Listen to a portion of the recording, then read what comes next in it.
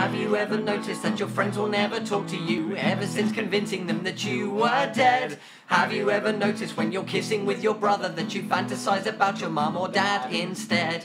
Have you ever noticed when you're riding on a tricycle, singing songs by Megadeth, dressed as Colonel Sanders round Chessington World of Adventures, you tend to get arrested and described as a lunatic in the local press?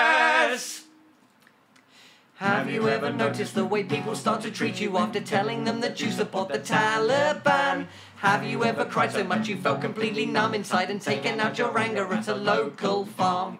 Have you ever noticed that observational comedy's tricky?